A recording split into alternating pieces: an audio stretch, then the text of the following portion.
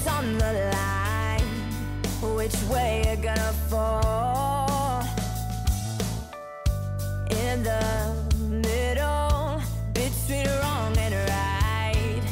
But you know after all, it's your life, what you gonna do? The world is watching you. Every day the choices you make say what you are and who your heart beats for. It's an open door. It's your life.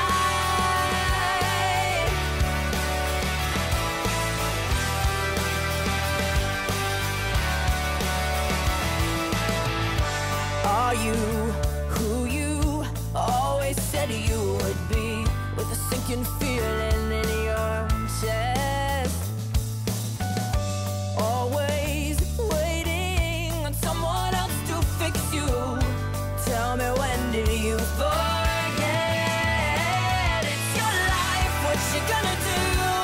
The world is watching you. Every day the choices you make say what you are and who your heart beats for. It's an open door to live the way that you believe. This is your opportunity to let your life be one that lies away.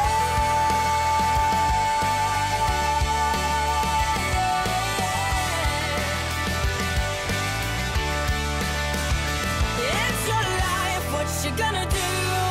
The world is watching you. Every day the choices you make say what you are and who your heart beats for. It's an open door. It's your life, what you gonna do? The world is watching you. Every day the choices you make say what you are and who your heart beats for. It's an open door. It's your life. It's your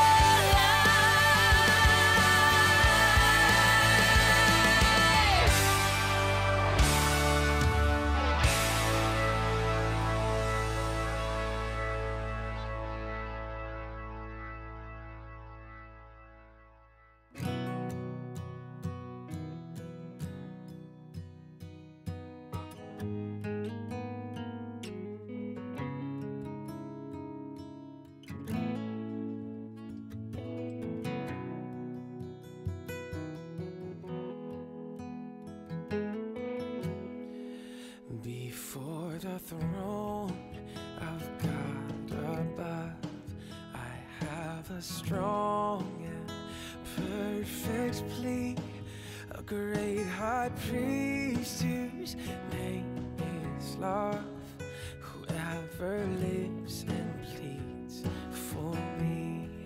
My name is graven on his hands, my name is written on his heart. I know that while in heaven he stands, no tongue can bid me thence depart. No tongue can bid me thence depart. When Satan tempts me to despair and tells me of the guilt within, upward I look and see him there, who made an end of all my sin. Because the sinless Savior died, my sinful soul is counted free. For God the just is satisfied to look on him and pardon me, to look on him and pardon me. Alleluia, alleluia.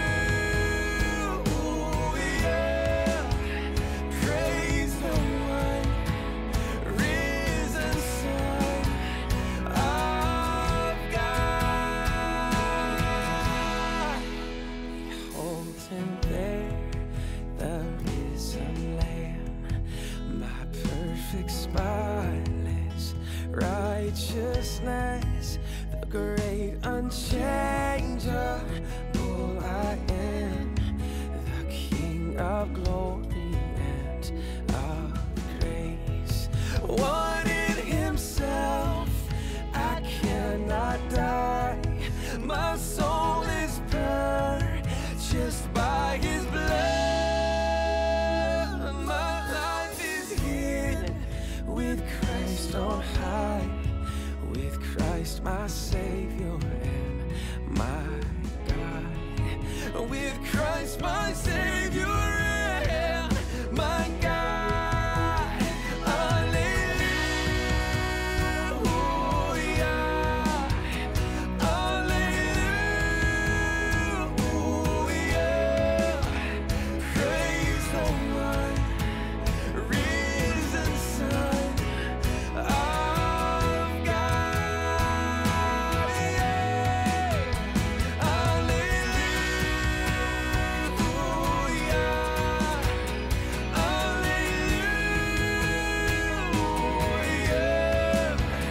Praise the one, risen Son of God.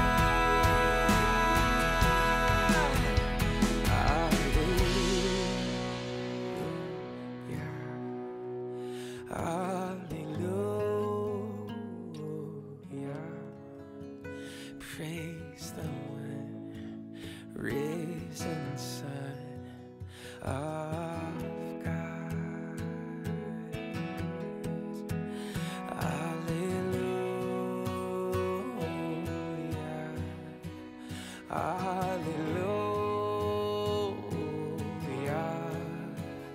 Praise the one, risen Son of God.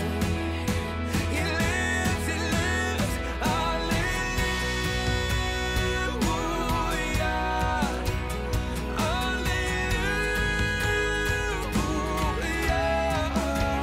Praise the one, risen Son of God.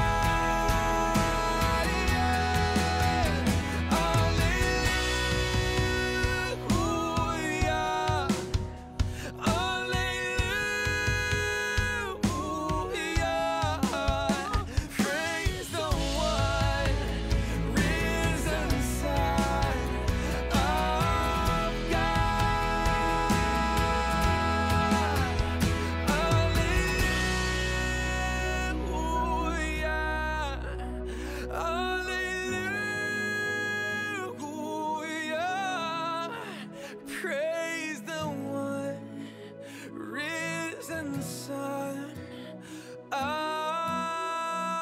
God.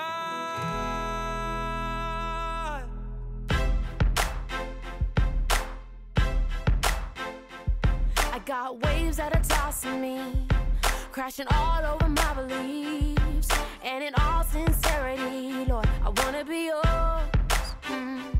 So pull me out of this mess I'm in, 'cause I know I'm wandering. Leave my soul back home again. I've always been yours. And this world may push, may pull, but your love, it never fails. You lead, I'll follow. Your hands hold my tomorrow. Your grip, your grace, you know the way you guide me tenderly. Yeah. When you lead, I'll follow. Just like the way and I'll go. 'Cause I know what you got for me is more than I can see. So lead me on, on, on and on. Just lead me on, on, on and on. As a child I heard your voice, but as a girl I made my choice. There is no other way for me, I'm devoted to you. You're my peace on the heavy days. You're the warmth of an autumn blaze. Your love carries me away, and it's never too soon, no. And this world may push, may pull, but your mercy never fails. You lead, I'll follow. Your hands hold my tomorrow. Your grip, your grace, you know the way you got me tenderly. Yeah, when you lead, I'll follow.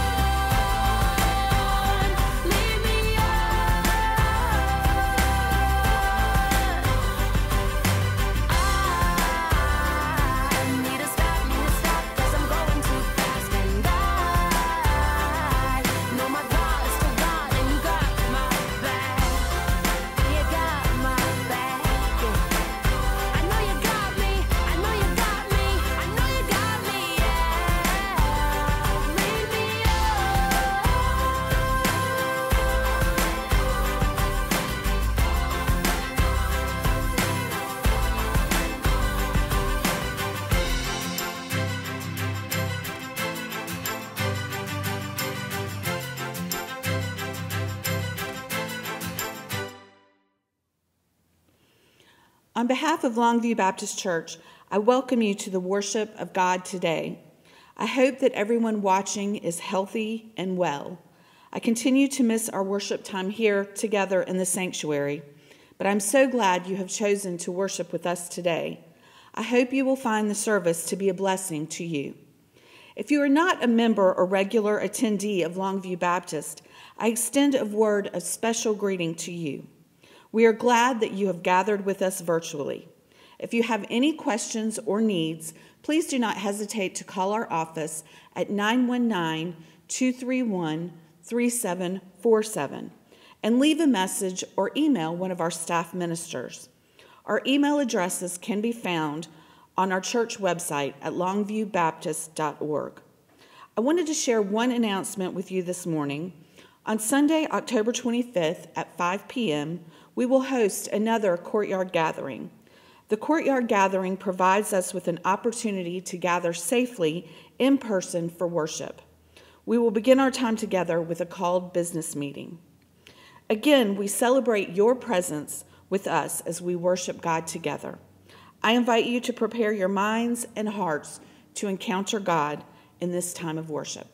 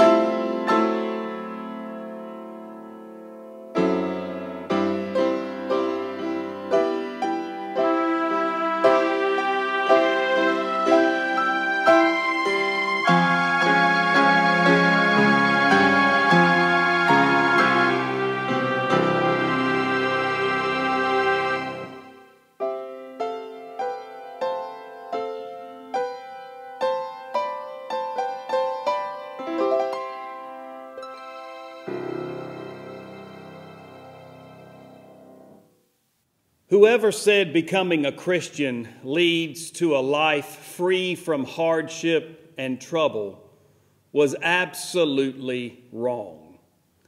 Following Jesus is no bed of roses. Since I encountered Christ on the road to Damascus, I've been jailed frequently.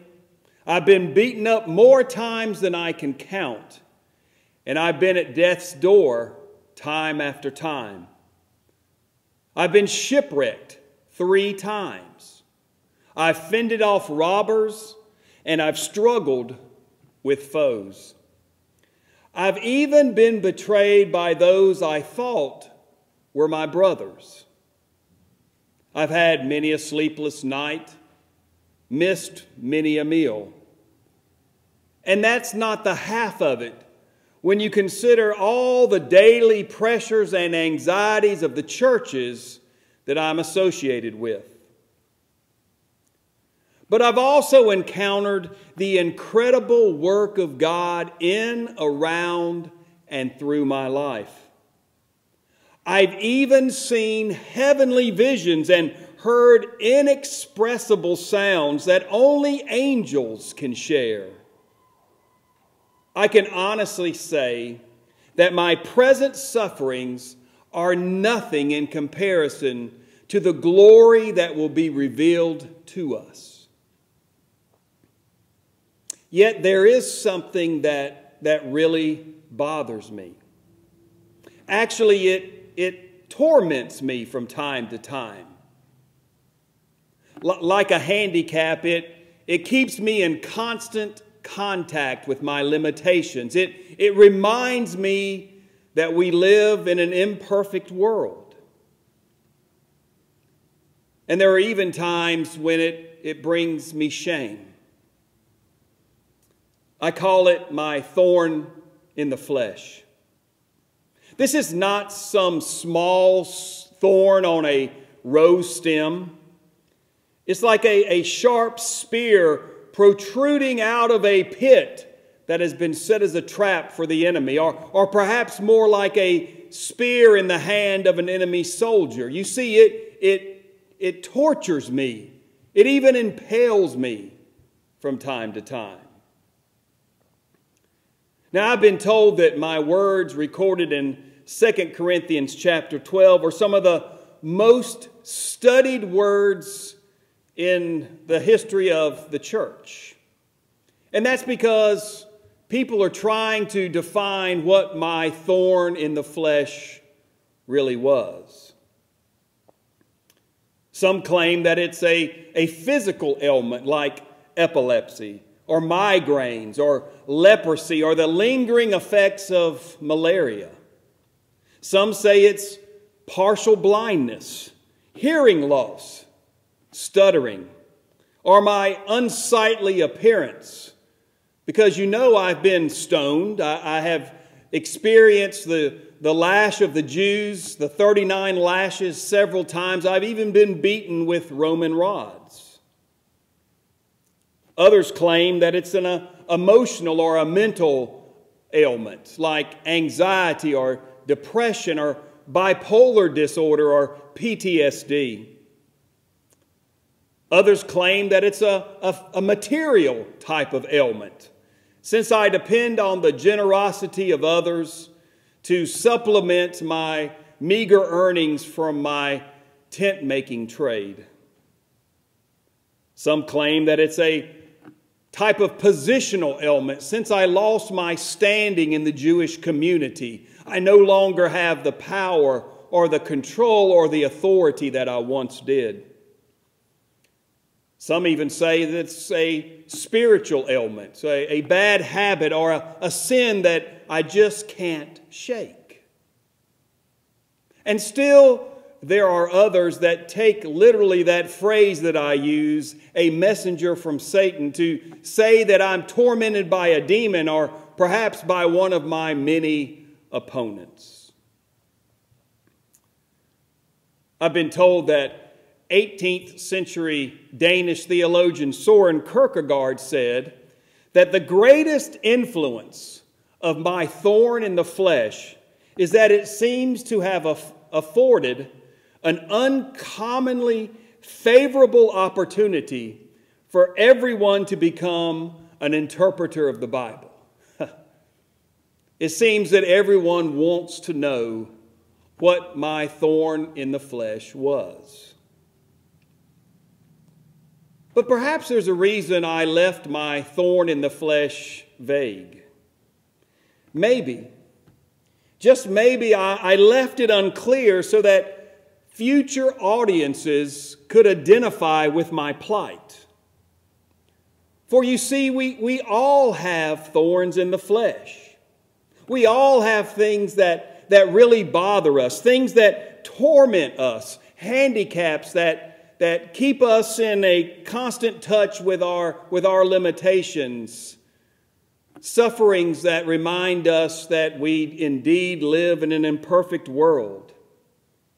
And they feel like sharp spears that torture and torment and even impale us from time to time. You see, my thorn in the flesh tormented me so much that I prayed to the Lord not once, not twice, but 3 times.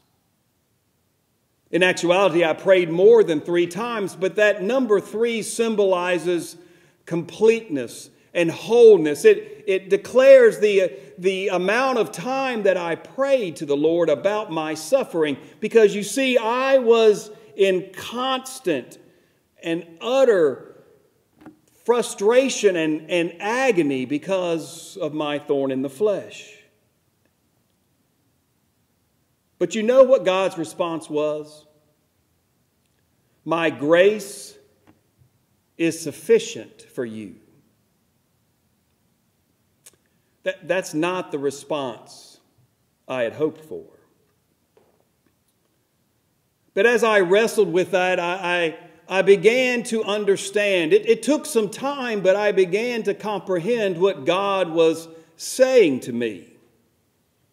You see, my thorn in the flesh, my tormenting weakness, deepened my recognition of Christ's power that resides in me. It led me to become more reliant on Christ's power that resides in me. It's the same power that resides in all who embrace Jesus.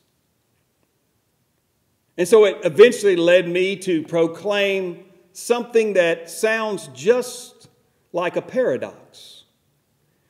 When I am weak, I am strong. As strange as it may sound, my dark nights of the soul enabled me to embrace my weaknesses, my insults, my hardships, my persecutions, my difficulties.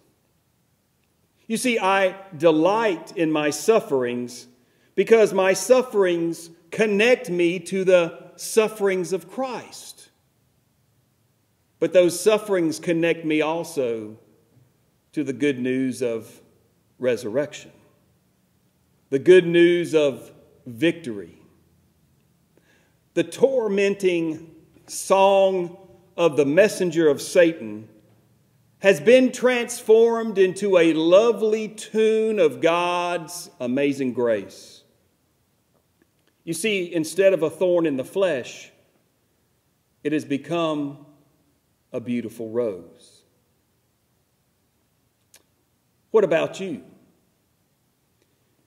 In the midst of the torment that you experience due to your thorn in the flesh, have you discovered that God's grace is gloriously sufficient? Good morning. So glad you've joined us in worship today. I ask you to sing with me this hymn entitled, His Grace is Sufficient for Me.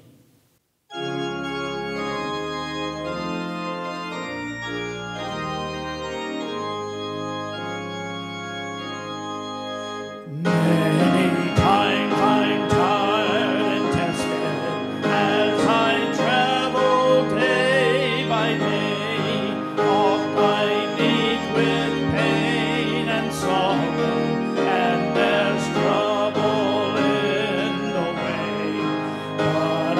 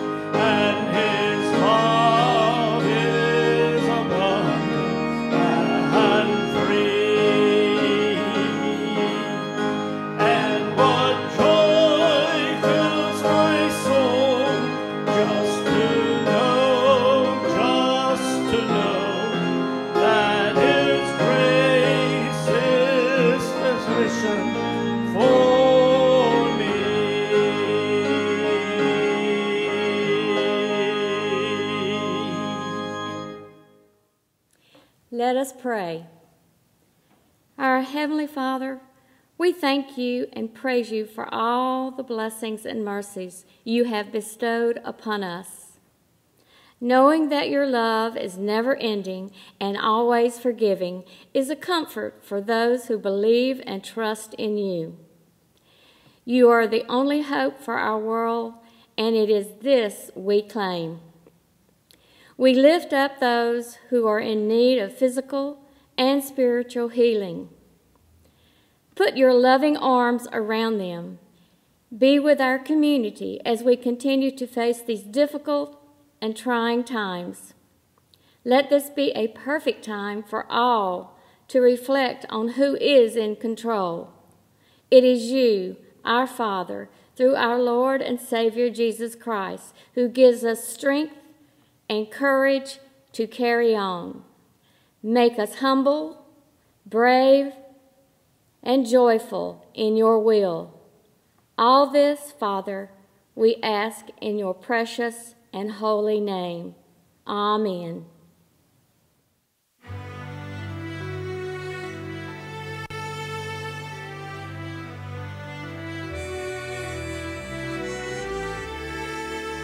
Nothing between my soul and my Savior, not of this world elusive dream.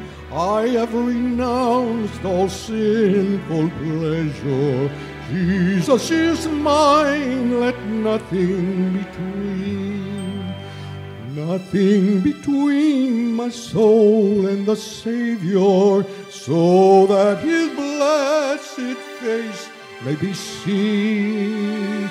Nothing preventing the least of his favor. Keep the way clear, let nothing between.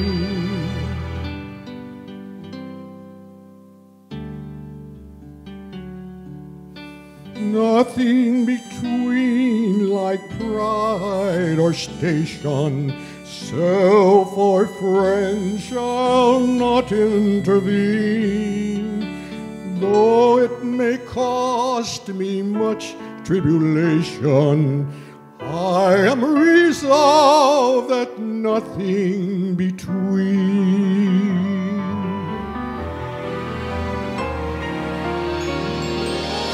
Nothing between their many hard trials, though the whole world against me convene, watching with prayer and much self-denial, I'll triumph at last with nothing between.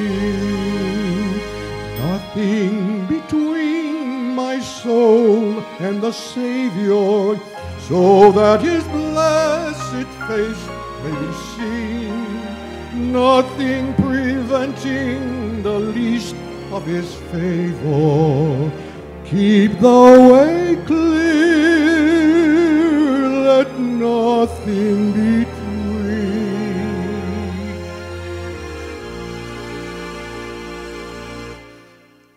Let nothing between.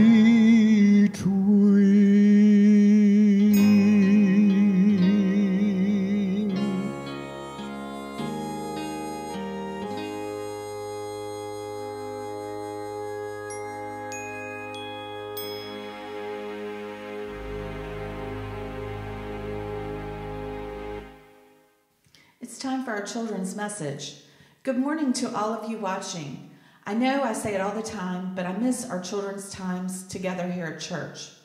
Our Bible story today is about King Hezekiah, who was taught by Isaiah that you can always pray to God because he hears all of our prayers. Do you ever want to talk to God but are not sure what to say? There's so much going on in our world today, it may be hard to know where to start. Does that ever happen to you? Well, today I want to show you something that will help you when that happens. It will help you remember what to pray for. It is called the 5-finger prayer. First, I want you to put your hands together in front of you as if you are praying. Keep your eyes open so that you can see your hands. You will notice that the closest finger to you is the thumb. Since it is the closest to you, the thumb reminds you to pray for those that are closest to you. Pray for your parents and your brothers or sisters or close family members. The next finger is called your index finger. It is used for pointing. Let this finger remind you to pray for those that point you in the right direction. Pray for your teachers at school, your Sunday school teacher, and your pastor. The next finger is the tallest finger. This finger reminds us to pray for our leaders. Pray for the president and other leaders in our government and those who are leaders in our city. The fourth finger is called the ring finger. Did you know that this is the weakest of all fingers? Just ask anyone who plays the piano and they will tell you that is true. Let this finger remind you to pray for those who are sick. The next finger, the last finger, is the smallest finger. The Bible says, do not think of yourself more highly than you ought. Let the little finger remind you to pray for yourself. So the next time you are talking to God and you can't think of anything to say, let the 5-finger prayer help you. Let us pray. Dear Lord, we know we are to talk to you and pray to you for things that we need or want in our lives. Sometimes it's hard to figure out what exactly to pray for, but let us use this 5-finger prayer to remind us every day that these are the things that we should pray for in our lives. In Jesus' name we pray. Amen.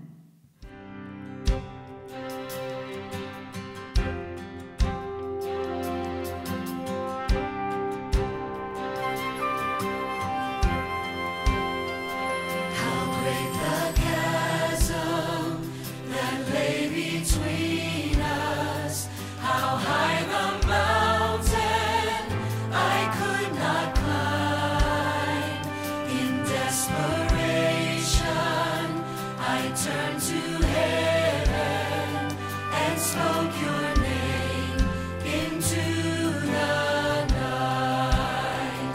Then through the darkness, your loving kindness tore through the shadows of my soul. The work is finished, the end is written. Jesus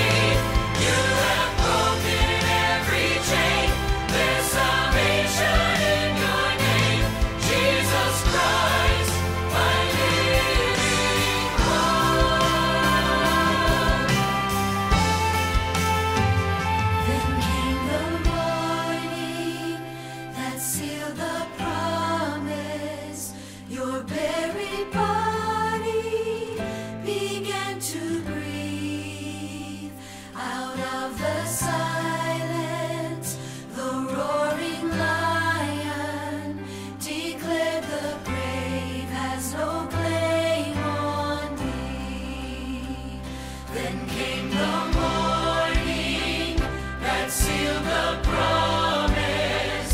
Your buried body began to breathe. Out of the silence, the roaring lion declared the grave has no claim on me. Jesus, yours is the victory.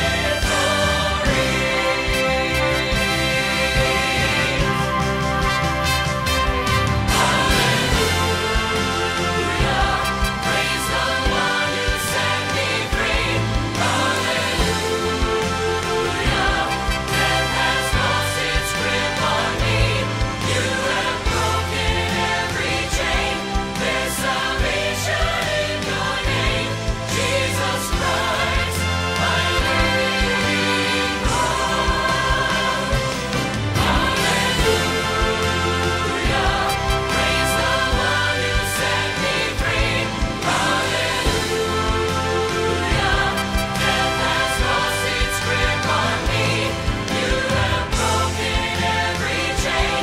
There's salvation in your name, Jesus Christ, my living hope.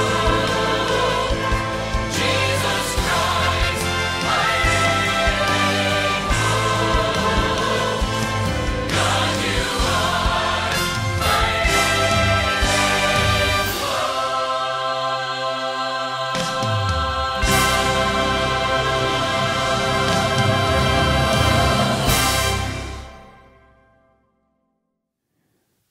You've been there. Perhaps you're there right now. Something bothers you to the point that it torments you. It keeps you awake at night. It keeps you in constant contact with your limitations. It reminds you that indeed you live in an imperfect world. Maybe it even tortures you and impales you from time to time. This is known as a thorn in the flesh. Judah's king Hezekiah was there. Assyria's king Sennacherib and his mighty army draw closer to Jerusalem. Upon hearing the news, Hezekiah rips his clothes and puts on sackcloth, a symbol of mourning and anxiety, demonstrating that indeed a thorn in the flesh was present. But through the prophet Isaiah, God promises protection for Jerusalem. And so Hezekiah's thorn in the flesh becomes less intense. At least it does for the moment. King Sennacherib sends a letter to King Hezekiah. Don't let your God, on whom you so naively lean, deceive you, promising that Jerusalem will not fall at the hands of the king of Assyria. Use your head, man. Look around at what the kings of Assyria have done all over the world. One country after another devastated. And do you think you're going to get off? Have any of the other gods of these other lands ever stepped up and saved them? As the words of King Sennacherib's letter rings in Hezekiah's ears, the promise made by God begins to fade. In fact, Sennacherib's threatening letter torments Hezekiah. His fear and his anxiety resurface and thrust deeply into his spirit, torturing him, impaling him. So how does Hezekiah respond to his thorn in the flesh? I invite you to turn in your Bibles or follow along on the screen as I read Isaiah chapter 37, verses 14 through 20. Hear now the word of God. Hezekiah received the letter from the messengers and read it. Then he went up to the temple of the Lord and spread it out before the Lord. And Hezekiah prayed to the Lord, O Lord Almighty, God of Israel, enthroned between the cherubim, you alone are God over all the kingdoms of the earth.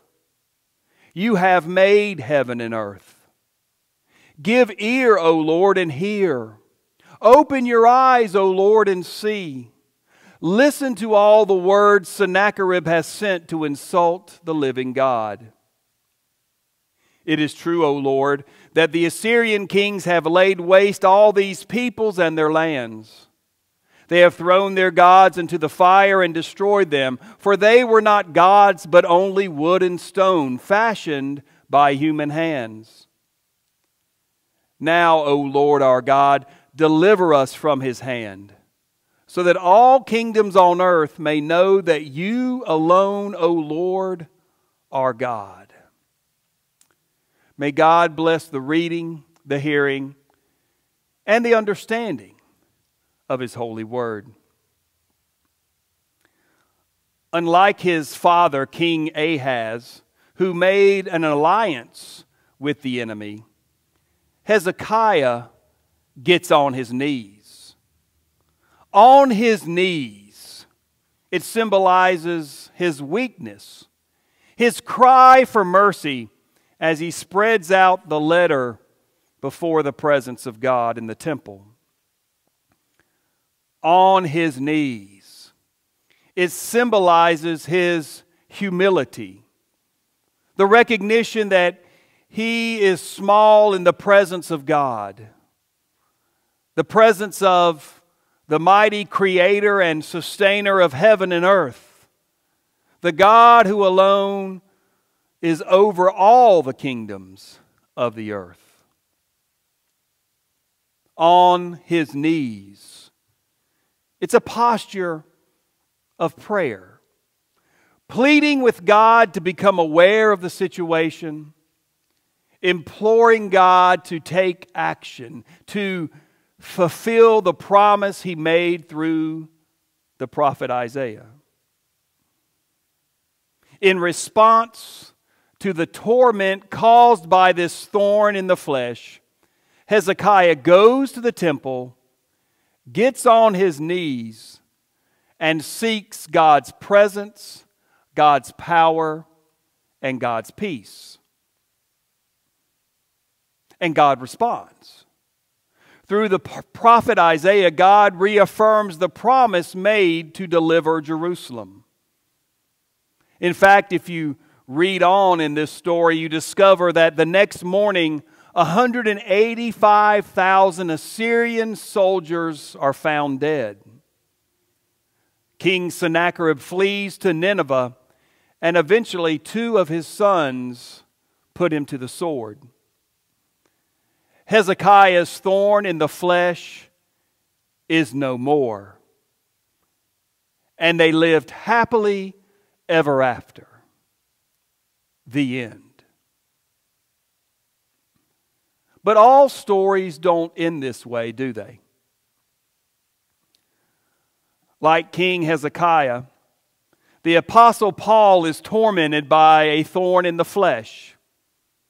Like Hezekiah, Paul gets on his knees in weakness and cries for mercy as he lays out the evidence of the severity of his thorn in the flesh.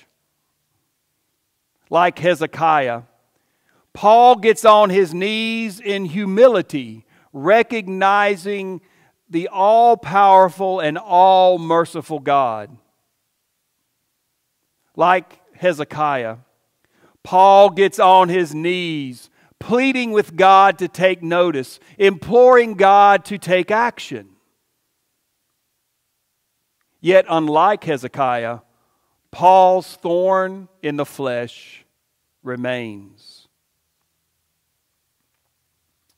What are we to make of this? What are we to do after we have gotten on our knees and later realize that our thorn in the flesh remains? What are we to do when our terrible circumstances do not change? What are we to do when we interpret God's response to our heartfelt request as a not yet or a no? After we have sorted through the initial pain and grief of what we interpret to be God's silence or God's rejection of our request for relief, we may attempt to understand it all intellectually. For example, we may reason that God simply cannot say yes to every person who gets on his or her knees. You may have seen the 2003 movie Bruce Almighty. The main character in the movie is comedian Jim Carrey, and he is given the power of God for an entire week. At first, he really enjoys his divinity. For example, he's having dinner out one night and he parts his tomato soup just like God through Moses parted the Red Sea. But soon he is inundated with millions of prayer requests via email. He's so overwhelmed that he sends a blanket reply yes to each prayer request. And it does not go well.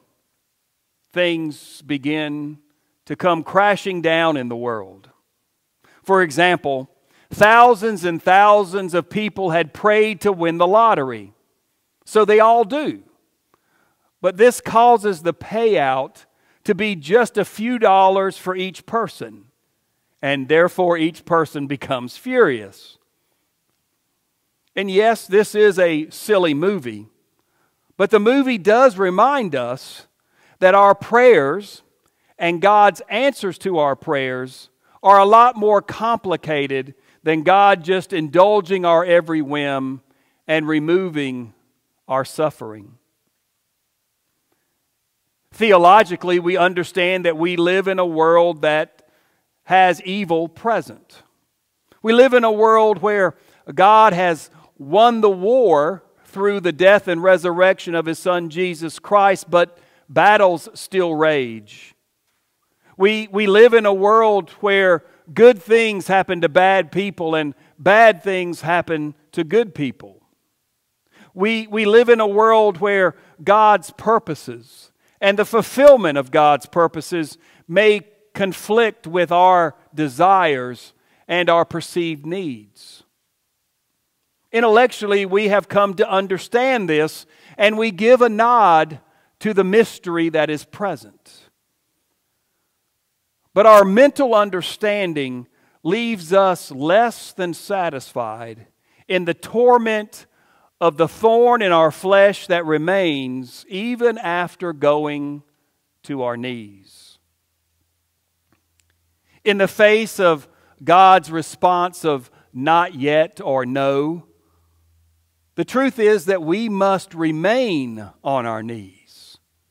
We must continue to maintain a posture of weakness, a posture of humility in the presence of our all-merciful and all-powerful Lord. And when we do, we soon discover a deeper reality, a truth that sustains us even when the thorn in the flesh is not taken away from us. The Lord's response to Paul while he was on his knees is the Lord's response to each of us. You see, God's answer is more than a casual not yet or no. God's answer is deep. My grace is sufficient for you. When we hear the phrase God's grace, we typically interpret it rather narrowly, don't we?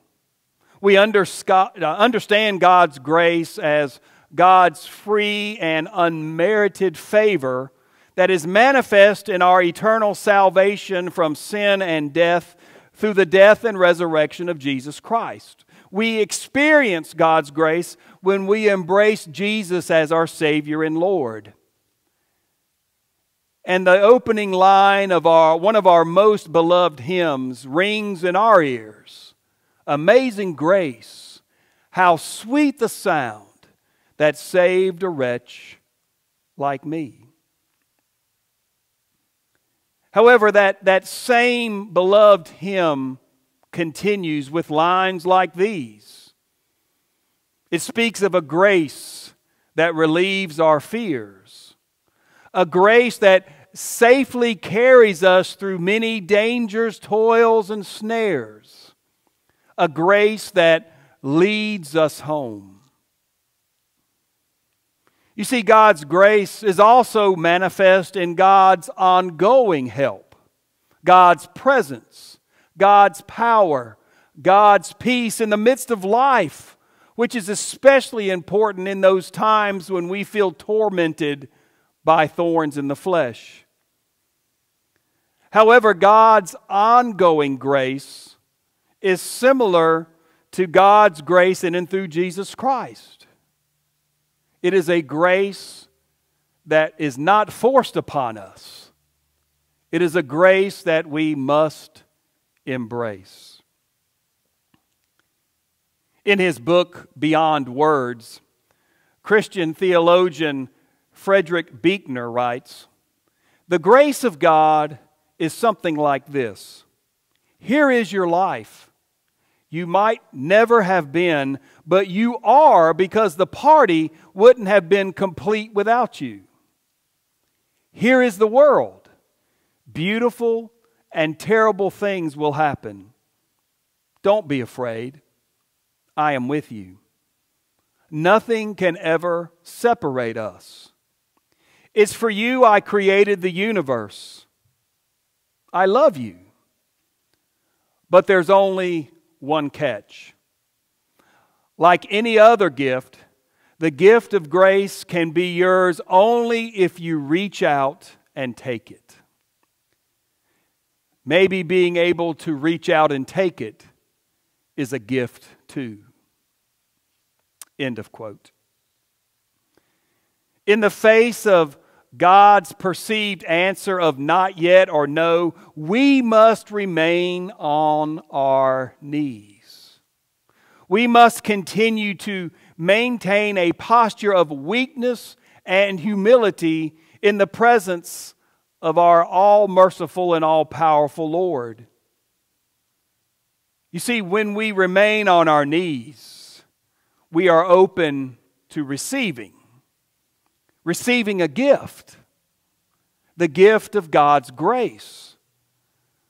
A grace that sustains us even when our thorn in the flesh is not taken away from us. A grace that God declares is sufficient for you. So how is God's grace sufficient for us even when we are dealing with thorns in the flesh? You see, on our knees, fully aware of our weaknesses, fully open in humility before God, God's grace begins to transform our perspective. God's grace begins to change our understanding about the thorn in the flesh. A transformation begins to occur as a thorn begins to resemble a rose. Our torment begins to uncover a gift. Our weakness and our humility begin to reveal God's strength. God declares to Paul, and God declares to us, "My grace is sufficient for you, for my power is made perfect in weakness." This transformation occurs on our knees, where we are open to receiving. You see, as we expose our thorns in the flesh to the Lord, as we continue to talk honestly and openly about our weaknesses and our sufferings and our struggles, we find strength as God's power and presence and peace wash over us. The thorn in the flesh is still present, but it is covered in the amazing grace of God. And this enables Paul to declare in 2 Corinthians chapter 12, verse 9, "Therefore I will boast all the more gladly about my weaknesses, so that Christ's power may rest on me. For when I am weak, I am strong." The story is told about a man who was driving down a country road, and he lost control of his car and it ended up in a ditch. He spotted close by an old farmhouse, and he walked to that farmhouse and talked to the owner. He asked him, "Sir, do you have a tractor that I might borrow to pull my car out of the ditch?" And the farmer said, "Nope, but I got my mule Blue." The man doubted. He said, I don't think a mule's really going to pull my car out of the ditch." And the farmer responded, "You don't know Blue." Blue was hitched to the man's car, and the farmer called out, "Pull, Blue, pull!" The car didn't move an inch. The farmer called out, "Pull, Elmer, pull!" And the car began to move. The farmer called out, "Pull, Biscuit, pull!" And the car came out of the ditch. Unbelievable. The man shook his head. He thanked the farmer profusely, but he had a question. "How come you called that mule of yours by 3 different names?" "Simple," said the farmer. "Blue is blind. And if he thought he was the only one pulling, your car would still be in the ditch." In the ditches of life, you don't have the power to transform your thorn in the flesh into a rose. You don't have the power alone to do so. However, on your knees, you will discover that you are not alone. God's presence, God's power, God's peace will transform you. Your weakness becomes strength. Your torment becomes a gift. Your thorn becomes a rose. Indeed, God's grace is sufficient. In the ditches of life, God may not remove your thorn in the flesh. God may not give you victory by lifting you out of your suffering. But God will give you victory by giving you sufficient grace in the midst of your suffering. But you can only receive it as a gift that is received on your knees. We move into our time where we offer our response to God. And I continue to be especially thankful and grateful for your faithfulness as you continue to send your offerings via electronically or through the mail to support the ministry of this community of faith. And I encourage you to continue doing so. However, I have an additional call to respond this morning. God's word to us this morning calls us to recognize that weakness becomes strength on our knees when we are experiencing our own sense of humility. Humility isn't a trait that our nation celebrates. We like to see ourselves as a strong, nation, a can-do culture, bursting at the seams with good ideas and good intentions and good results. Humility, on the other hand, suggests the aroma of helplessness. It's the quality that admits that there are things that we can't do, problems that we can't solve, forces that we can't control. And this cannot admission clashes terribly with our can-do arrogance. Look at the current thorns in the flesh of our nation.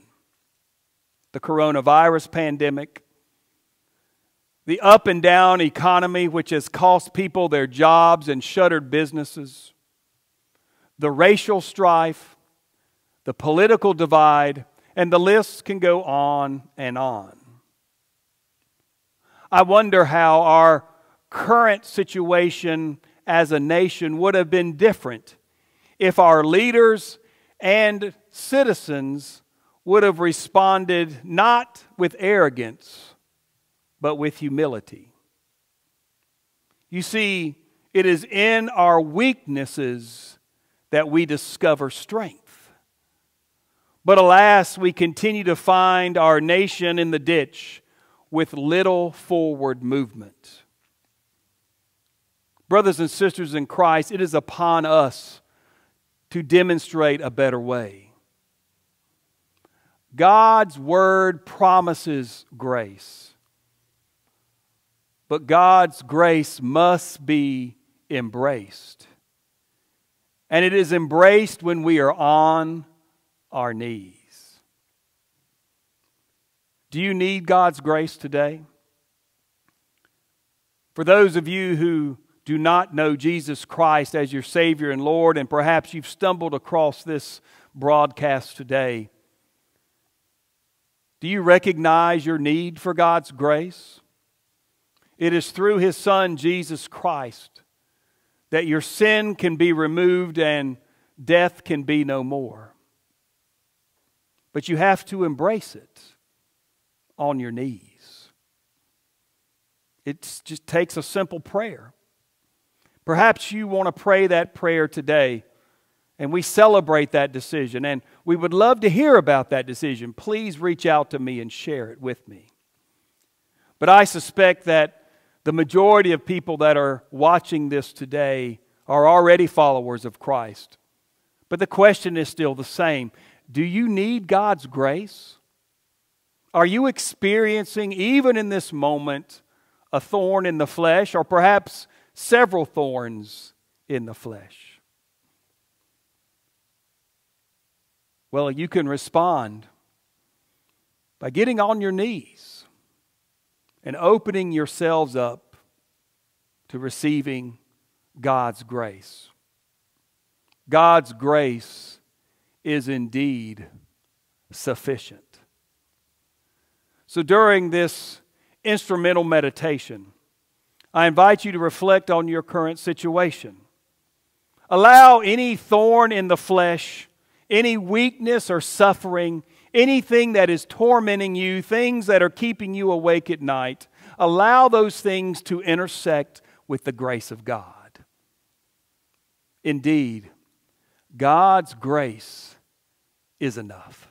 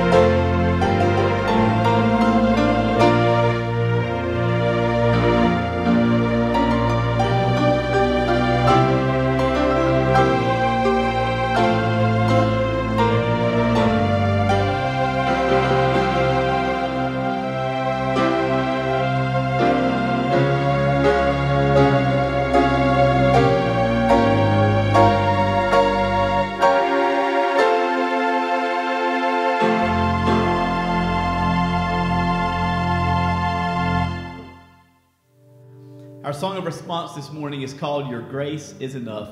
Let's continue to worship.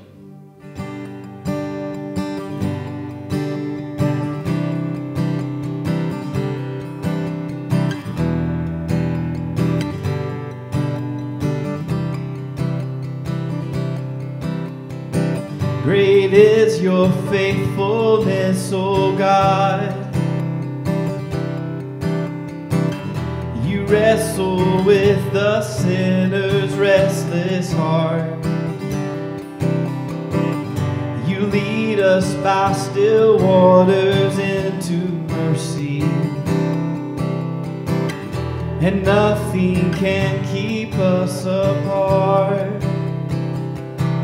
So remember your people, remember your children, remember your promise, oh God. Your grace is enough, your grace is enough, your grace is enough for me. Great is your love and justice, God of Jacob. You use the weak to lead the strong. You lead us in the song of your salvation, and all your people sing along. So remember your people, remember your children, remember your promise, oh God. Your grace is enough, your grace is enough, your grace is enough for me. Your grace is enough, your grace is enough, your grace is enough for me. So remember your people, remember your children, remember your promise, oh God. Your grace is enough, your grace is enough, your grace is enough for me. Your grace is enough, heaven reaches out to us. Your grace is enough for me. God, I see your grace is enough. I'm covered in your love. Your grace is enough for me.